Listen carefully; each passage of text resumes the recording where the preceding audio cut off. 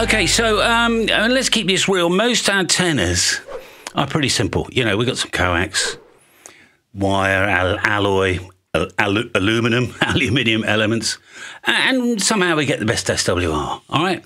And a DX Commander is no different. It's just a ground-mounted HF vertical multiband based around, you know, a fiberglass pole and several quarter wave wires arranged around it in a circle, all fed from the base, you know, with an SO239. And that's the concept. It's simple. It's well understood RF, and it works.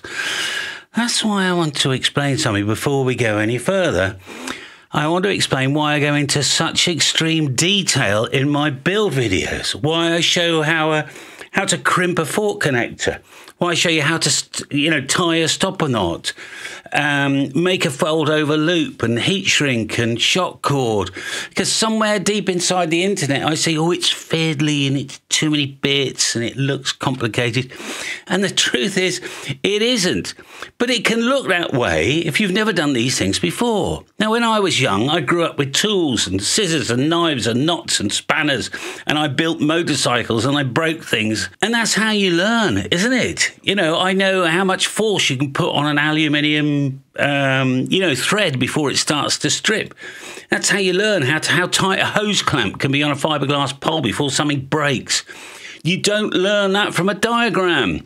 You learn it by doing it and by getting it wrong once or twice. Those basic hands-on engineering skills used to be normal, but they're not anymore. That's not a criticism. It's just how the world has changed. So why do I show you everything in such extreme detail? Because a surprising number of people have literally never crimped a connector before. They've never tied a knot that has to survive, wind and rain and the sunshine and UV and time. They've never built something that lives outdoors full time, all right? That doesn't make the antenna complicated. It just means the experience is new.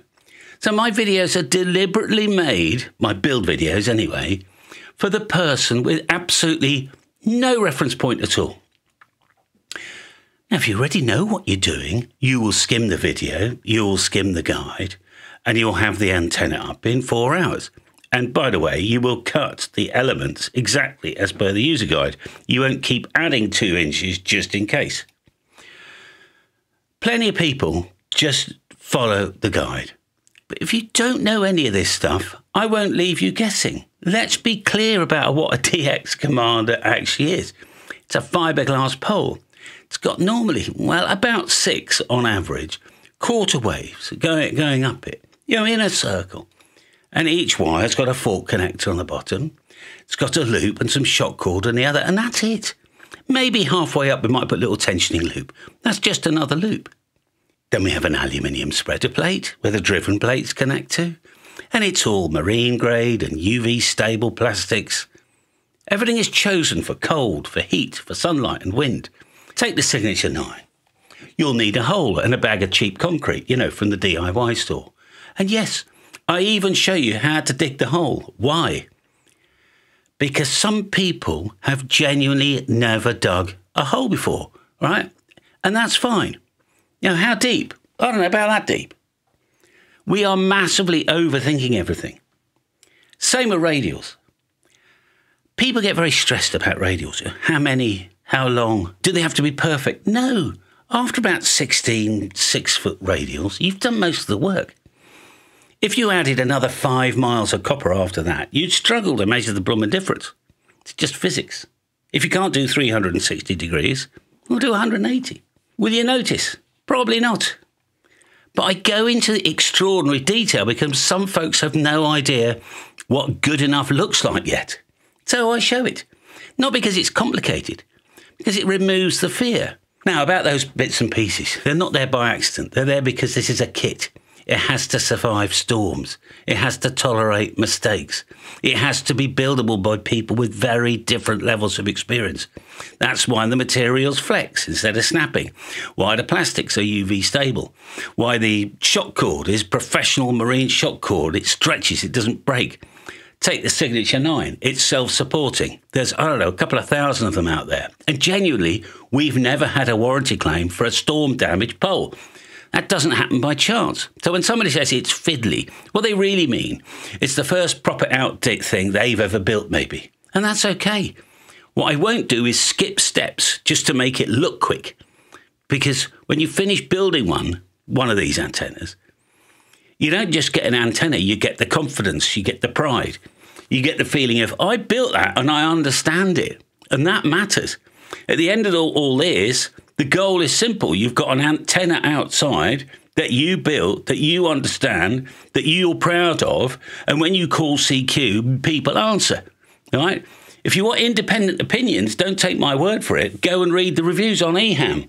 This isn't clever marketing. It isn't magic.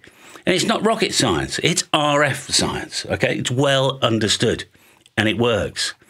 So have confidence in yourself, have confidence in the materials that I've specified, and have confidence in the extraordinary amount of development this antenna has gone through since 2014, when I built the very first one in Bude in Cornwall. And over the years, every part has been questioned, changed, improved. Sometimes thrown away. All those black plates, I don't even remember, we went black ones. We recalled the blooming lots and replaced it with something better. Not because it looked nicer, because it survived longer and it worked. Nothing is in the kit by accident. And the detail in the videos isn't there to overwhelm people. It's there so you never feel stuck. So you never feel silly for asking. So you always know what good enough looks like. This can be as easy as you want it to be, or as hard as you want it to be. Take your time, learn something new, or just get it up on the air. But when you stand back and look at it, you'll know how it works. You'll know why it works. And that confidence carries into everything else you do in this hobby. So enjoy your radio, folks. Have a great day. And I'll see you on the next one. All right. Bye for now.